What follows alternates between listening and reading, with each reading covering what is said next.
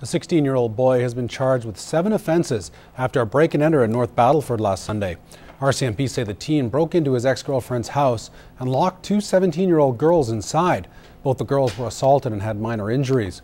RCMP arrested the suspect and sent him to hospital for treatment because he had stabbed himself. He appeared in court the next day and was charged with a number of offences, including assault with a weapon, 2 counts of forcible confinement, and possession of a weapon for a dangerous purpose. And still in North Battleford, Brad Pattison has been elected as the newest city councillor. Pattison beat out 6 others who were running for the seat. The by-election was held earlier this week and the official results were released this morning.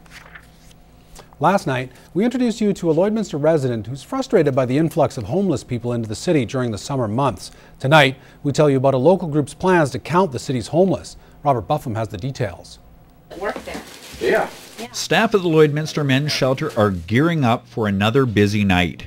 With increasingly cold weather, they expect more and more people crashing here. And in an effort to get a better handle on the homeless problem, they've organized a citywide count aimed at identifying Lloyd's unique needs. To get funding, say, for an outreach worker or to just implement any unique strategies, whether it be helping to develop more affordable housing or dealing with some of the overcrowded situations. The count will help in developing a business plan and strategy, but certain needs, like a youth shelter, have already been identified. The shelter has 28 beds here for people to spend the night, and in order to stay here, you have to be sober. Staff say when they brought in a mandatory breathalyzer back in March, numbers dropped from the maximum 28 down to about 8. They've since crept up to about 12 or 15 a night on average. In fact, staff here say the lack of a wet shelter in town for those under the influence of booze is another glaring problem. And on cold winter nights, there's really just no place to go other than down by the tracks or wherever you can get under a building somewhere. Wainwright says it's important people understand that the count will include more than just those living on the street, but also people couch surfing and those at risk of losing their homes.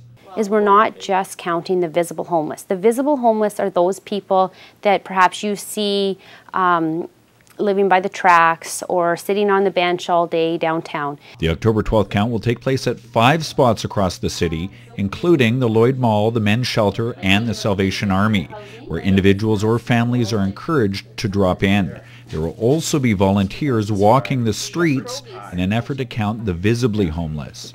Anyone wishing to volunteer is asked to call the Men's Shelter. Robert Buffam, Newcap News. That was quite the scene outside of École Saint-Thomas this afternoon. Hundreds of energetic students were running laps around the park that surrounds their school. Jack Haskins tells us that these youngsters were running in the memory of Canadian legend Terry Fox. There was no shortage of excitement from these kids. They all gathered in the gym for a short tribute to Terry Fox, and then it was on. We really want awareness and for this great event, and we want the students to feel connected to who this Canadian hero was, and then do something active as well to celebrate that.